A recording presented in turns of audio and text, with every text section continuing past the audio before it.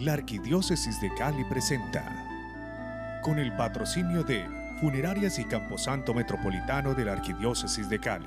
Piensa en tu futuro, piensa que todo lo puedas lograr. Emprende tus sueños y vuélvelos realidad. Unicatólica, el mejor lugar para triunfar. www.unicatólica.edu.co, Institución de Educación Superior vigilada Mineducación. 5 minutos de oración en familia es un libro de circulación mensual que trae las lecturas completas de la palabra de Dios para cada día, el Evangelio con su reflexión y oraciones para alimentar el espíritu. Es de gran utilidad para toda nuestra comunidad católica. 5 minutos de oración en familia, la fuerza de la oración que llega a más de 500 rincones del país. Adquiérelo en tu parroquia más cercana.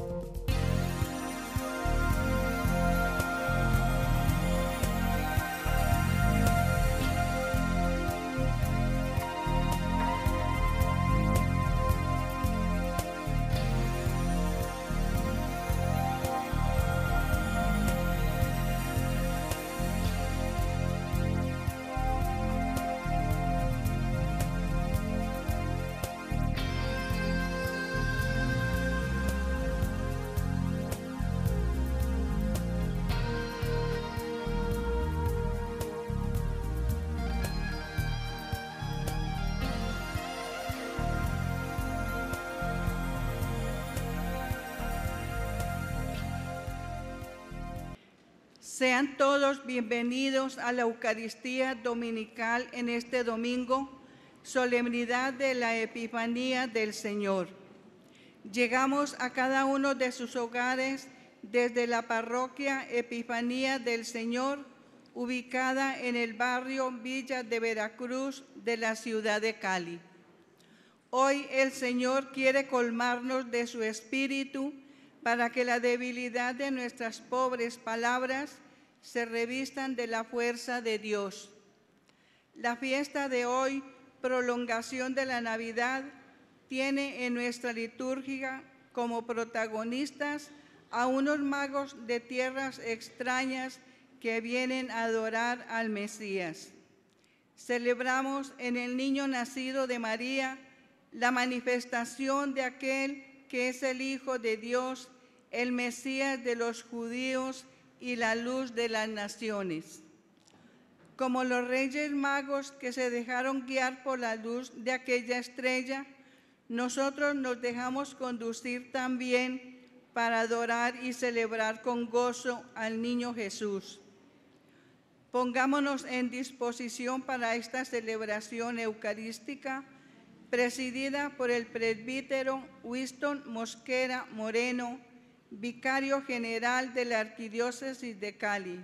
Concelebra el presbítero Albert Madroñero Gutiérrez.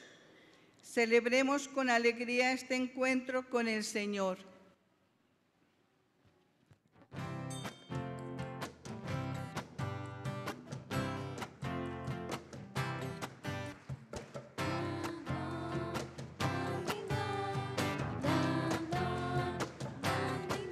Cuando los reyes vieron la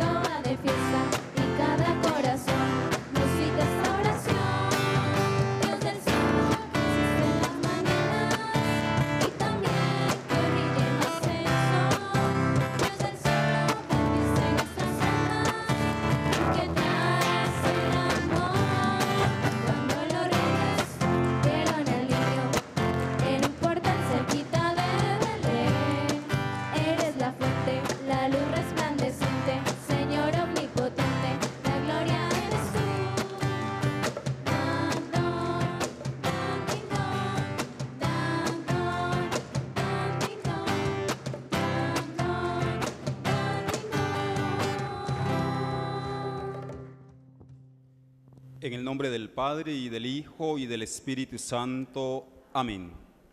La paz y el amor de Dios nuestro Padre, que se ha manifestado en Cristo, nacido para nuestra salvación, estén con todos ustedes. Hermanos y hermanas, el Señor Jesús, que nos invita a la mesa de la palabra y de la Eucaristía, ahora nos llama a la conversión. Reconozcamos pues que somos pecadores e invoquemos con esperanza la misericordia de Dios. Y en un momento de silencio, reconozcamos delante de Él nuestros pecados y acerquémonos a Él para pedirle perdón.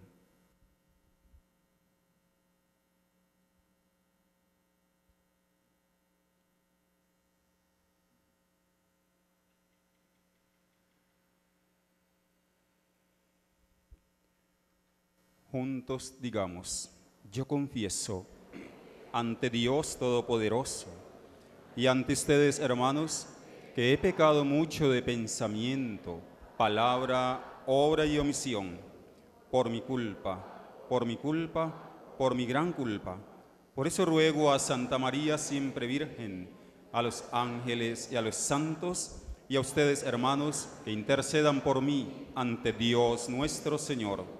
Dios Todopoderoso tenga misericordia de nosotros, perdone nuestros pecados y nos lleve a la vida eterna.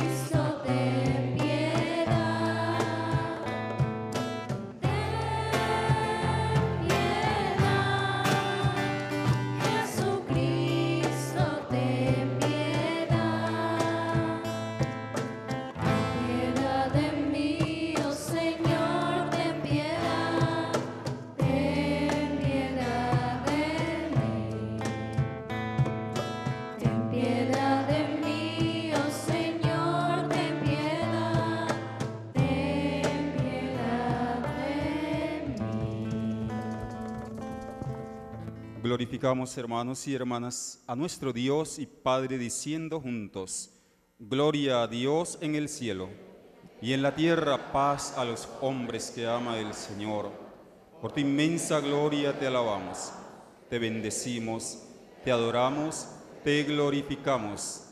Te damos gracias, Señor Dios, Rey celestial, Dios Padre todopoderoso, Señor Hijo único Jesucristo, Señor Dios, Cordero de Dios, Hijo del Padre, tú que quitas el pecado del mundo, ten piedad de nosotros. Tú que quitas el pecado del mundo, atiende nuestra súplica. Tú que estás sentado a la derecha del Padre, ten piedad de nosotros, porque solo tú eres santo, solo tú, Señor, solo tú, Altísimo Jesucristo, con el Espíritu Santo, en la gloria de Dios Padre. Amén. Oremos. Oh Dios, que en este día por medio de una estrella revelaste a tu unigénito a las naciones, concede que los que ya te conocemos por la fe lleguemos a contemplar la hermosura infinita de tu gloria. Por nuestro Señor Jesucristo, tu Hijo, que vive y reina contigo en la unidad del Espíritu Santo y de Dios, por los siglos de los siglos. Amén. Tengan la bondad de sentarse. Escuchamos atentos ahora esta palabra del Señor.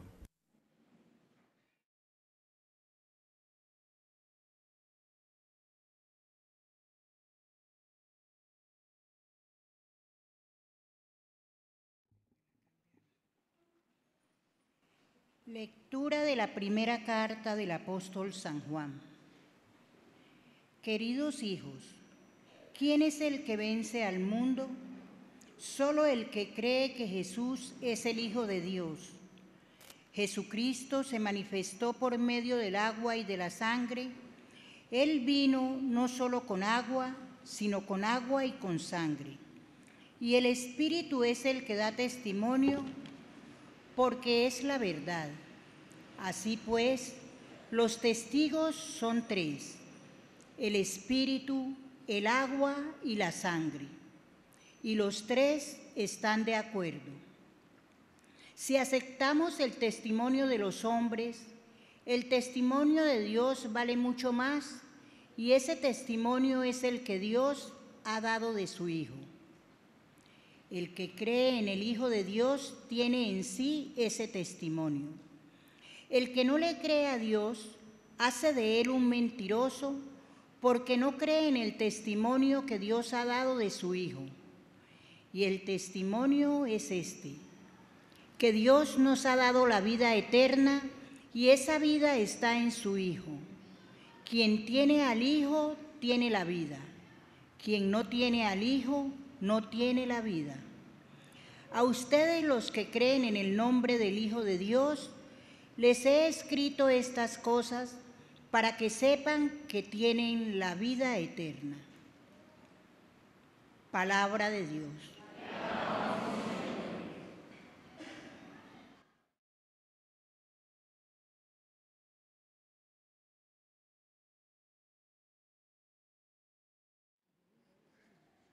Que te adoren, Señor, todos los pueblos.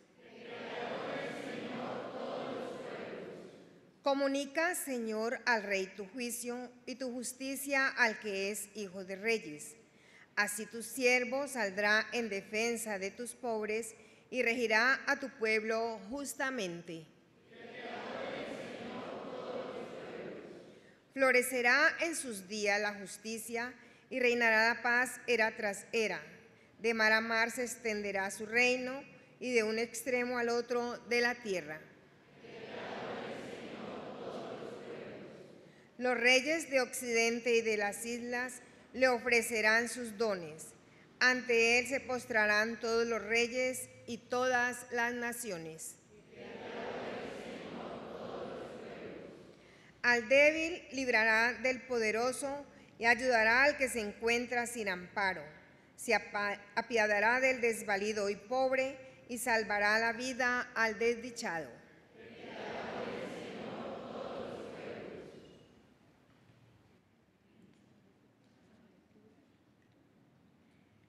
Lectura de la carta del apóstol San Pablo a los Efesios.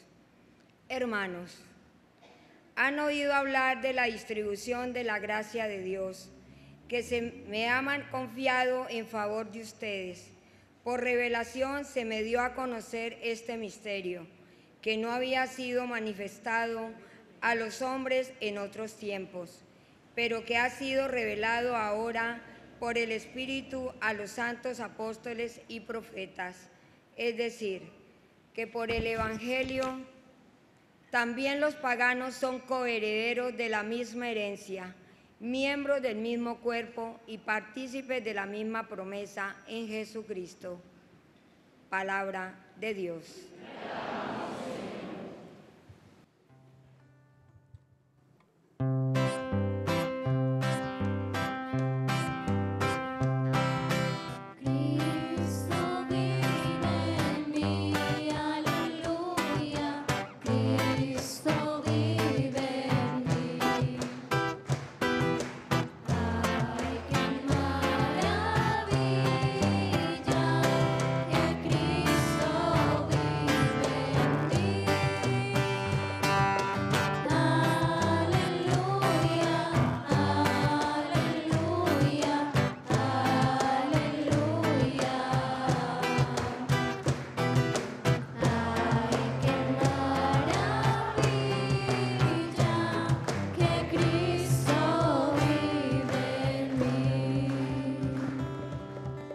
El Señor esté con ustedes. Proclamación del Santo Evangelio según San Mateo. Gloria a ti, Señor. Jesús nació en Belén de Judá en tiempos del rey Herodes. Unos magos de Oriente llegaron entonces a Jerusalén y preguntaron: ¿dónde está el rey de los judíos que acaba de nacer? Porque vimos surgir su estrella y hemos venido a adorarlo. Al enterarse de esto, el rey Herodes se sobresaltó y toda Jerusalén con él. Convocó entonces a los sumos sacerdotes y a los escribas del pueblo y les preguntó dónde tenía que nacer el Mesías.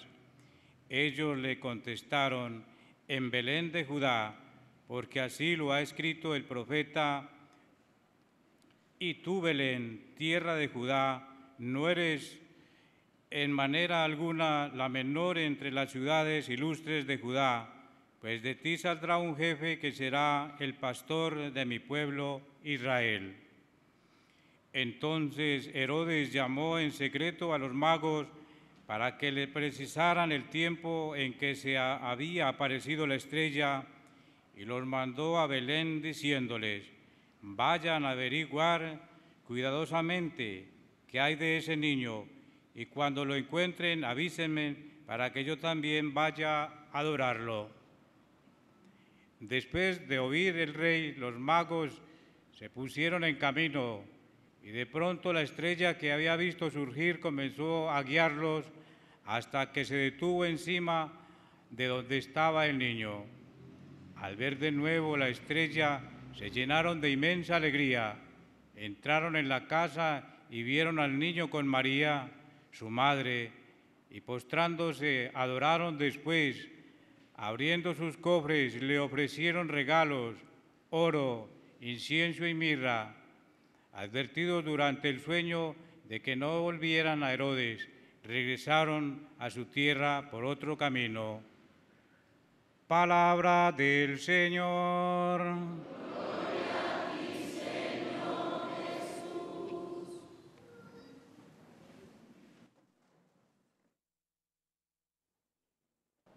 Un saludo en este día al Padre Albert Madroñero Gutiérrez, párroco de esta comunidad de la Epifanía del Señor. Saludo desde luego al diácono Luis Norbey, que lo acompaña durante este tiempo, diácono permanente de la Diócesis de Cartago. Saludo a todos y cada uno de ustedes, queridos hermanos, que hoy se han congregado en esta comunidad parroquial para celebrar precisamente su fiesta patronal. Y desde este mismo lugar saludamos también a todos aquellos que se han conectado para seguir esta transmisión de la Eucaristía alrededor del país y del mundo, y de manera especial a aquellos hermanos enfermos, a aquellos hermanos que se encuentran privados de la libertad, a aquellos hermanos y hermanas que seguramente desde allá de la intimidad de su ser se unen también a nosotros en esta celebración de la Eucaristía, cuando hoy la Iglesia nos invita a celebrar en este ambiente de la Navidad la manifestación de nuestro Señor Jesucristo, es decir, la Epifanía del Señor, y que esta celebración nos permita a cada uno de nosotros también acercarnos al Hijo de Dios, al que ha nacido, a aquel a quien los reyes o sabios de Oriente han ido a buscar y que una estrella los ha ido guiando hasta llegar a ese lugar. Esta celebración, queridos hermanos, es para nosotros entonces un motivo de inmensa alegría y desde luego con mayor razón para quienes pertenecen a esta comunidad parroquial de la Epifanía del Señor. Y digo, es un motivo de gran alegría porque la manifestación de Dios nos da a entender hoy que la salvación que nos trae Jesucristo es y será siempre para todos y cada uno de nosotros y para todas las razas, para todos los pueblos.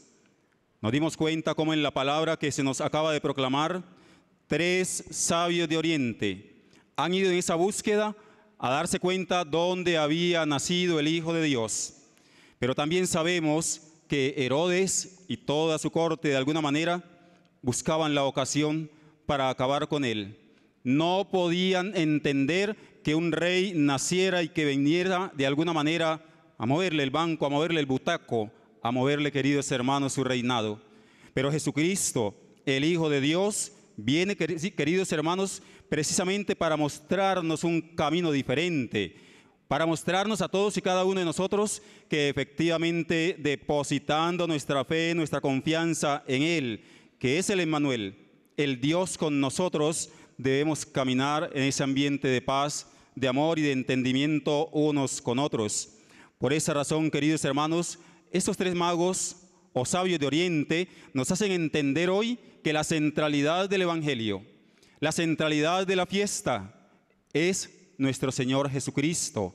Ellos han ido hasta donde se encontraba Él, allá precisamente en Belén, para ofrecerle sus donativos, oro, incienso y mirra.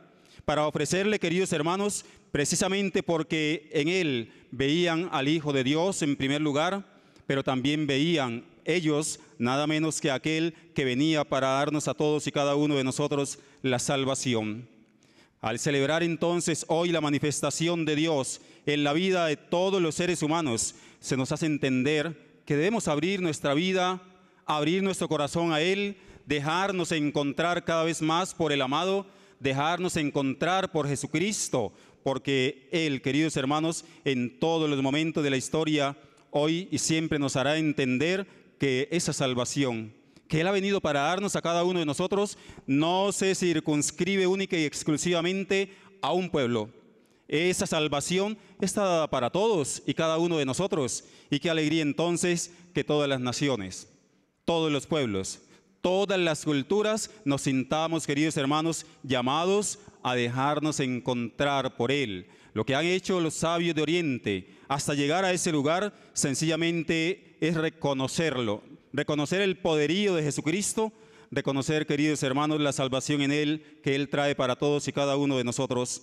Por eso qué alegría que al escuchar hoy esta palabra, pues nos demos cuenta y caminemos con Él, sabiendo que esa luz, esa estrella que ha guiado a los magos de Oriente hasta llegar a ese lugar, podríamos decir hoy con terminología de nuestra era, que era como el GPS de aquella época. Pero hoy sabemos, queridos hermanos, que para nosotros es Jesucristo, a quien debemos todos y cada uno de nosotros cada vez más acudir, pero siendo también testigos valientes y valerosos de esa palabra del Señor, y que esa palabra la llevemos donde vayamos, que seamos capaces de compartirla al interior de las familias, de las comunidades y de luego al interior de las instituciones en las cuales nosotros prestamos nuestro servicio. Hoy, queridos hermanos, ese texto que se nos acaba de proclamar nos recuerda pues que ellos salieron por otro camino después de haberse encontrado con Herodes. ¿Cuál era la pretensión de Herodes? Cuando dice que vuelvan donde él, para él también ir a rendirle homenaje y adoración, acabar con él, así como ya lo sabemos y lo conocemos, como él manda a acabar precisamente con todos los niños menores de 2 años que habían nacido en su reino. Jesús fue preservado. Jesús, queridos hermanos, sale hacia otro lugar porque los benditos reyes, si queremos llamarlos también sabios de Oriente, tomaron otra resolución: no volver donde Herodes, irse por otro camino y hacer entonces que la palabra del Señor se cumpla, que la palabra del Señor llegue a nosotros y que aún más, que verdaderamente esta palabra reine en el corazón de todos y cada uno de nosotros. Por eso, ¿qué le tenemos que ofrecer también nosotros hoy a aquel que ha nacido pobre, humilde, en un pesebre? ¿Será oro, incienso y mirra? ¿O será específicamente el oro de nuestra entrega permanente? Que cada uno de nosotros se entregue a Él de corazón, que le ofrezcas a nuestro Señor Jesucristo, especialmente lo que yo llamo regularmente toda nuestra juventud, nuestra lozanía y nuestra entrega generosa al Hijo de Dios. Que esta celebración hoy, en la fiesta de esta comunidad parroquial, ojalá sea también una ocasión para que cada vez más nos unamos alrededor de nuestra comunidad parroquial. Nos unamos, queridos hermanos, por supuesto, para adorar a Jesucristo. Él es el centro de nuestra vida y más aún de nuestra vida espiritual.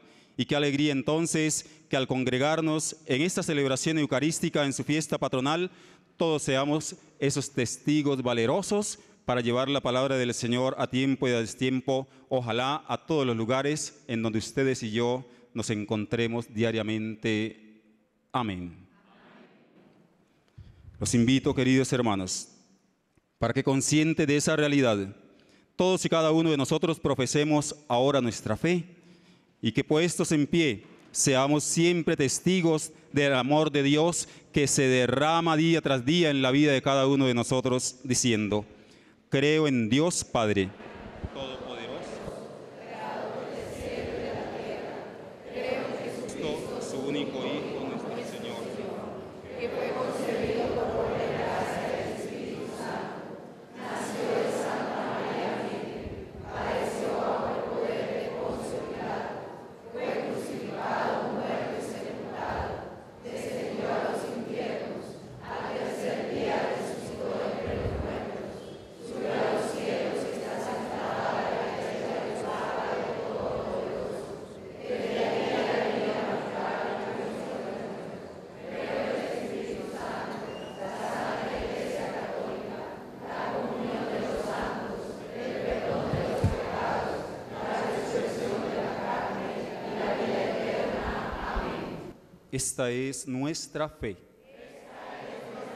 Esta es la fe de la Iglesia, que nos gloriamos de profesar en Cristo Jesús, Señor nuestro.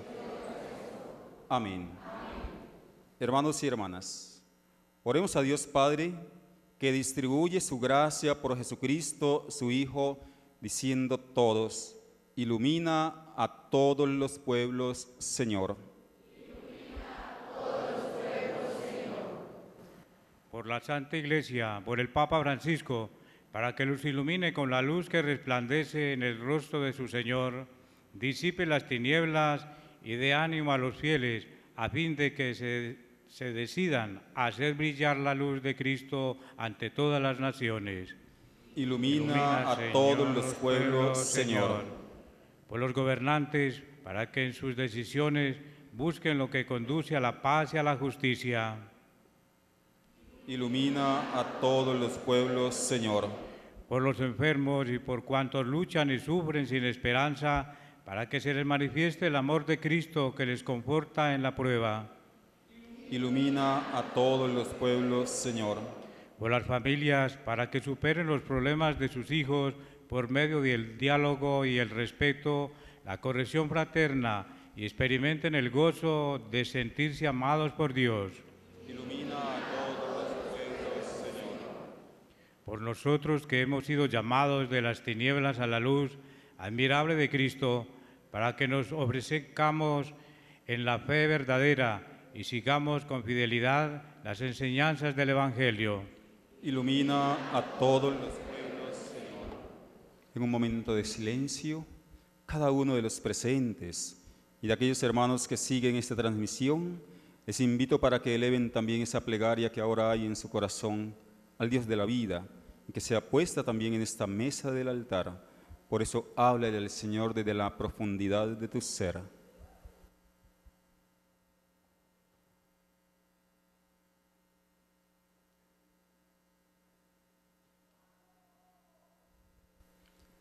Y orando unos por otros, digamos todos: ilumina a tu pueblo, Señor. Acoge, Padre, nuestras oraciones e ilumina nuestros caminos a través de tu voluntad. Por Jesucristo nuestro Señor. Nos sentamos y preparamos ahora la mesa del altar y cantamos.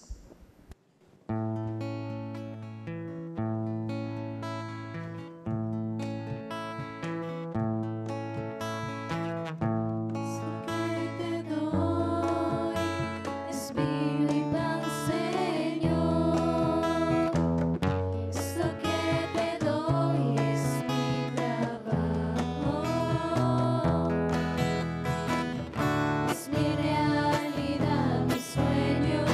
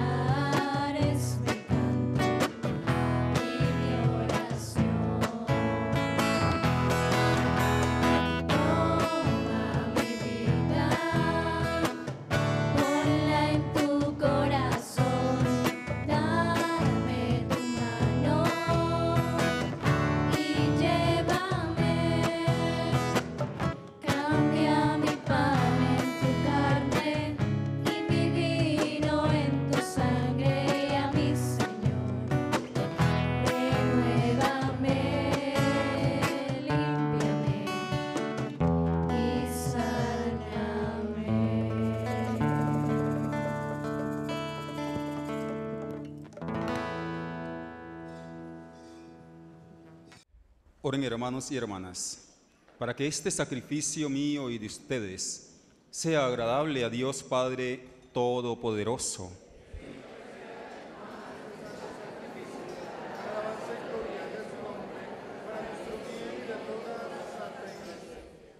Te rogamos, Señor, que mires propicio los dones de tu iglesia, que no te presenta oro, incienso y mirra, sino aquel que por estos mismos dones se manifiesta, se inmola y se da como alimento, Jesucristo, que vive y reina por los siglos de los siglos.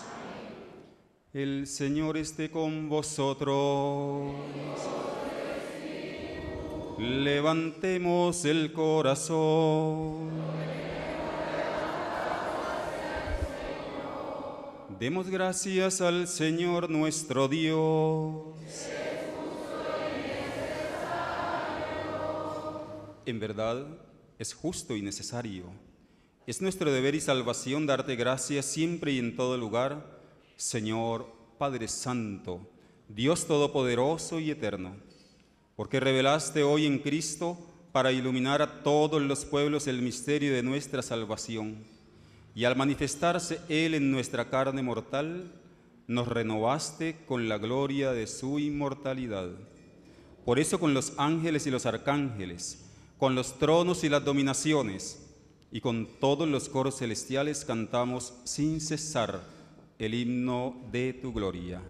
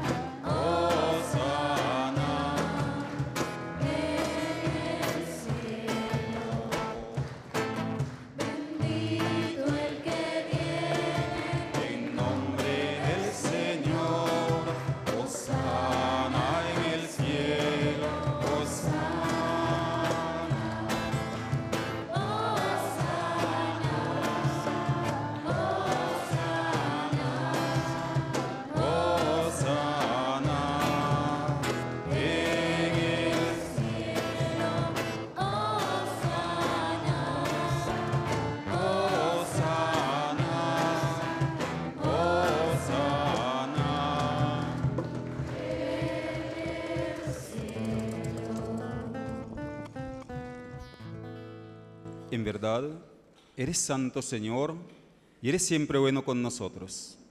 Tú muestras a todos tu ternura, y nosotros te damos gracias en primer lugar por tu Hijo Jesucristo. Él quiso venir al mundo porque los hombres y las mujeres te habían abandonado por el pecado, y entre sí no lograban entenderse. Él nos abrió los ojos y los oídos para que reconociéramos que tú eres Padre de todos nosotros, y para que nosotros nos amáramos unos a otros. Él nos congrega ahora en torno a esta mesa, porque quiere que hagamos lo mismo que Él hizo en la última cena. Padre bueno, por la fuerza del Espíritu Santo, dígnate santificar estos dones de pan y vino, de manera que se conviertan para nosotros en el cuerpo y la sangre de Jesucristo nuestro Señor, porque Él, aquella tarde, antes de morir por nosotros, mientras cenaba por última vez con sus discípulos, tomó el pan, dio gracias, lo partió y se lo dio, diciendo: tomad y comed todos de él, porque esto es mi cuerpo, que será entregado por vosotros.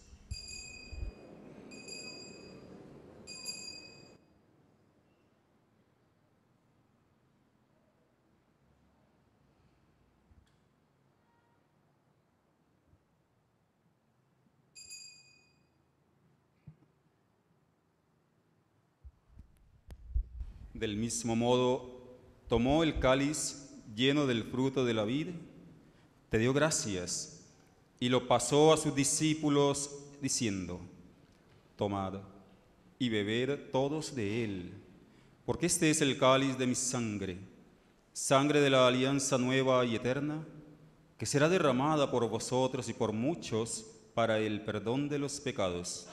Y les dijo también: haced esto en conmemoración mía.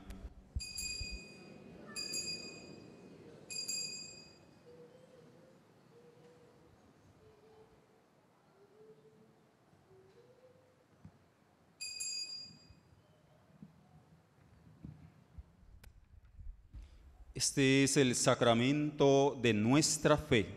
Anunciamos tu muerte, proclamamos tu resurrección. Por eso, Padre Santo, estamos ante ti y recordamos, llenos de alegría, todo lo que Jesús hizo para salvarnos.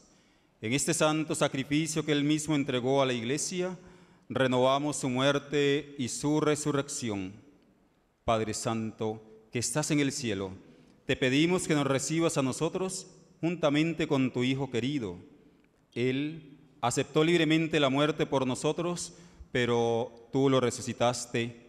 Por eso, llenos de alegría en este día, todos y todas te cantamos: Señor, tú eres bueno, te alabamos, te damos gracias. Señor, tú eres bueno, te alabamos, te damos gracias. Él vive siempre junto a ti y sin embargo está también con nosotros. Por eso te aclamamos otra vez. Señor, tú eres bueno, te alabamos, te damos gracias. Él vendrá lleno de gloria al fin del mundo, y en su reino no habrá ya pobreza ni dolor. Nadie estará triste, ni el pecado ni la muerte dominarán más. Por eso te aclamamos nuevamente. Señor, tú eres bueno, te alabamos, te damos gracias. Padre Santo, tú nos llamaste para que con alegría recibiéramos de esta mesa el cuerpo de Cristo. Concédenos, te lo pedimos, que fortificados con la virtud de este alimento te agrademos más y más, y por la comunión con el Espíritu Santo lleguemos a ser un solo cuerpo en la caridad.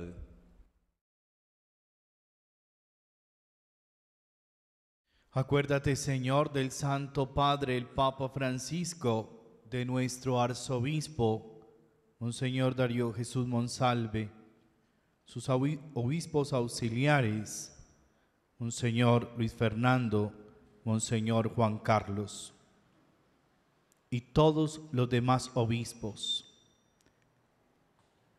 Ayuda a todos los que somos discípulos de Cristo para que trabajemos por la paz del mundo y sepamos comunicar a los demás nuestra alegría. Acuérdate también de nuestros hermanos que durmieron en la paz de Cristo. Admítelos a contemplar la luz de tu rostro. A todos nosotros concédenos que con la Santísima Virgen María, Madre de Dios, con todos los santos, vivamos algún día en el cielo con Cristo y permanezcamos también junto a ti con Él por toda la eternidad.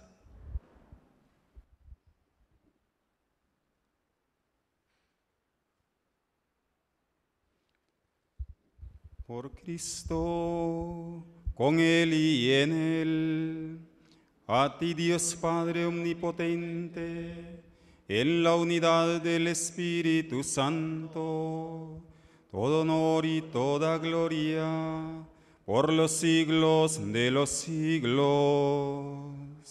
Amén. El amor de Dios ha sido derramado en nuestros corazones con el Espíritu Santo que se nos ha dado a todos y a todas. Por eso ahora con mucha fe y esperanza dirijámonos a Él diciendo juntos: Padre nuestro que estás en el cielo, santificado sea tu nombre. Venga a nosotros tu reino. Hágase tu voluntad en la tierra como en el cielo. Danos hoy nuestro pan de cada día. Perdona nuestras ofensas, como también nosotros perdonamos a los que nos ofenden. No nos dejes caer en la tentación y líbranos del mal. Líbranos, Señor, de todos los males, y concédenos la paz en nuestros días, para que, ayudados por tu misericordia, vivamos siempre libres de pecado y protegidos de toda perturbación, mientras esperamos la gloriosa venida de nuestro Salvador Jesucristo.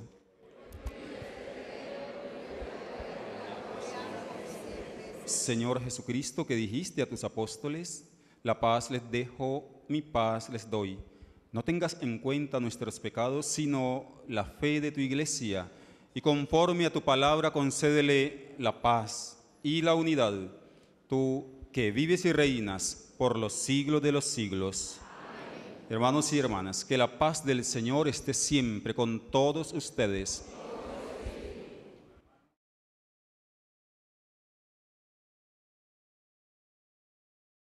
Como hermanos, démonos el saludo de la paz.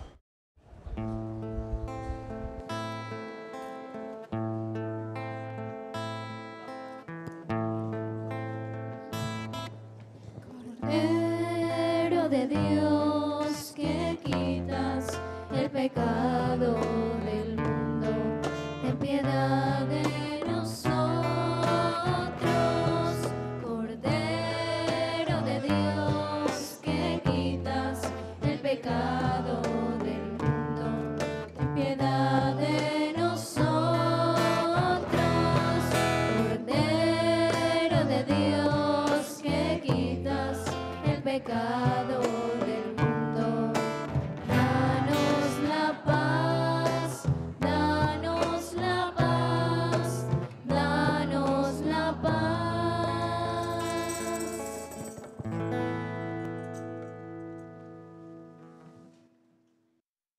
Hermanas, aquí está Jesús.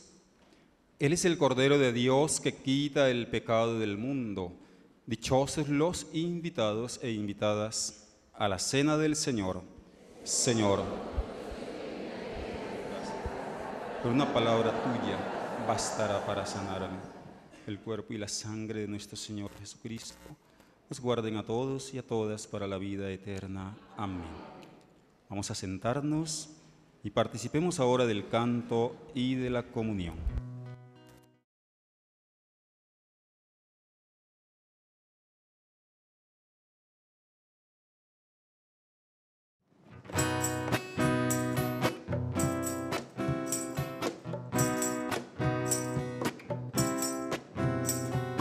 Una caravana andando va por el desierto a Belén.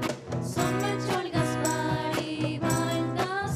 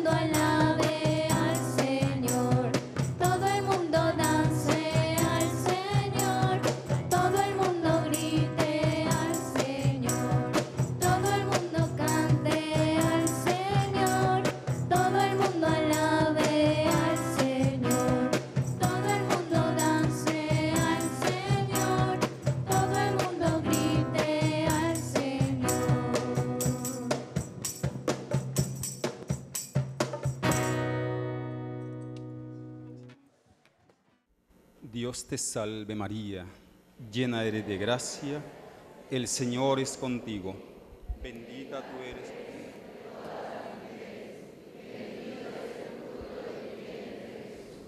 Santa María, Madre de Dios, ruega por nosotros pecadores, ahora y en la hora de nuestra muerte. Amén. Oh María sin pecado concebida.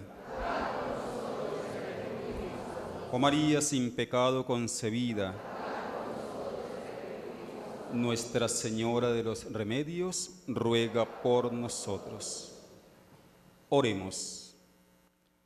Te pedimos, Señor, que la luz celestial nos disponga siempre y en todo lugar a que contemplemos con mirada pura y recibamos con amor sincero el misterio del cual quisiste que participáramos. Por Jesucristo nuestro Señor. Amén. Para mí es una gran alegría haber podido hoy compartir con todos ustedes aquí en esta comunidad parroquial la Sagrada Eucaristía y de luego acompañando al Padre Albert Madroñeros, con quien nos encontramos en la formación del Seminario Mayor. De verdad que nos une una gran amistad porque incluso en el mismo seminario y en los apostolados, de donde yo salía, llegaba él. Y puede ser que cuando yo salga de donde estoy, también llegue a donde estoy yo, porque las cosas de Dios son así, y así muchas veces lo ha querido. Él dice que no, pero puede ser, uno nunca sabe. Por lo tanto, nuestros apostolados iban de esa manera. Yo llegaba a una parroquia, cuando salía yo llegaba a él, y así hasta que llegamos a Jamundí. Ya en Jamundí fue donde nos separaron, uno para el sur del valle y el otro para acá, para esta zona, que es el Padre Albi, quien ha estado por estos lugares. Igualmente todos están pues cordialmente invitados cuando quieran pasar por la parroquia de la Catedral de San Pedro Apóstol. De hecho veo algunas caras acá que hacen parte de los grupos, particularmente de adoradores, allá en la Catedral. Gracias a todos y cada uno de ustedes, y me alegra ver aquí entre la comunidad a la querida mamá del Padre Albert, que ha venido también para estar con nosotros. Que el Señor la bendiga, ¿oyó? Y que siga acompañando a este padrecito.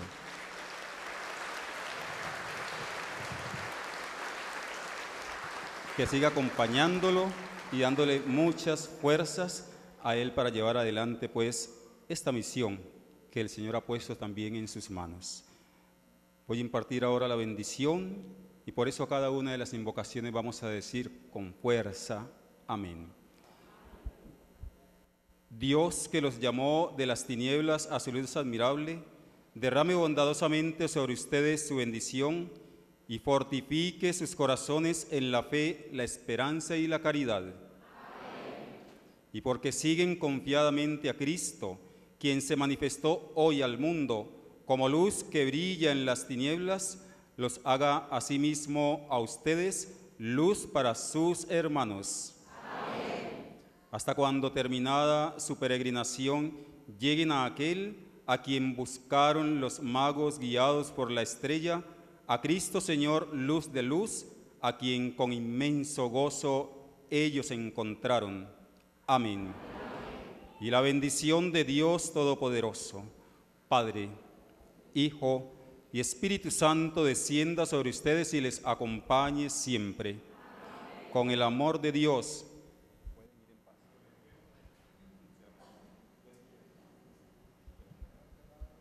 Glorifiquemos al Señor con nuestras vidas, podemos ir en paz. Y feliz año nuevo también para todos, es lo que le pedimos al Señor y de esta Navidad que venimos celebrando, para todos llena de paz, de amor y felicidad.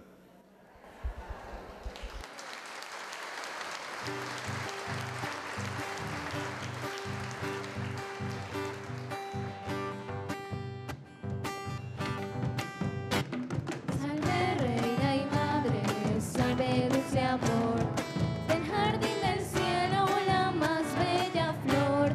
Salve reina y madre, salve dulce amor, del jardín del cielo la más bella flor.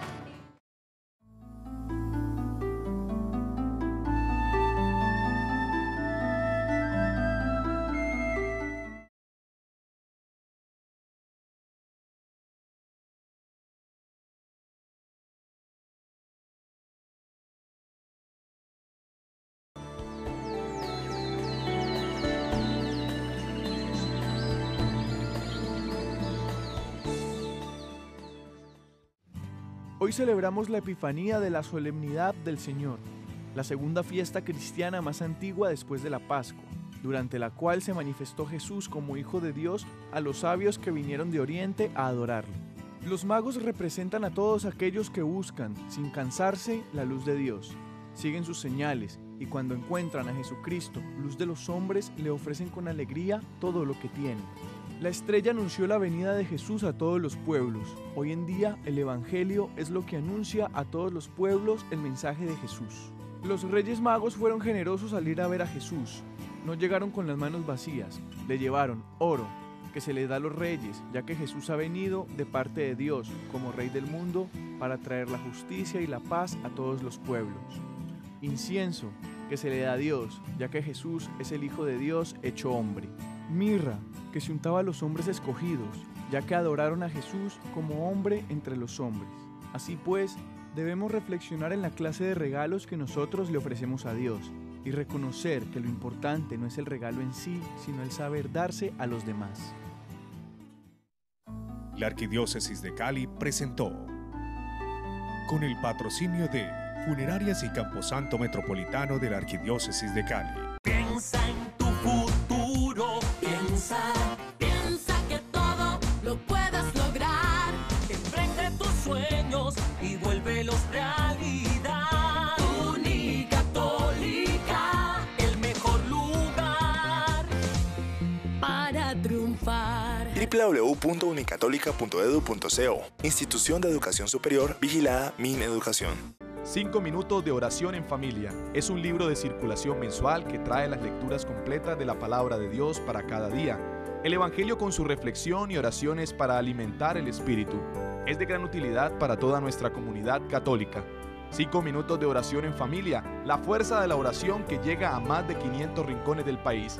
Adquiérelo en tu parroquia más cercana.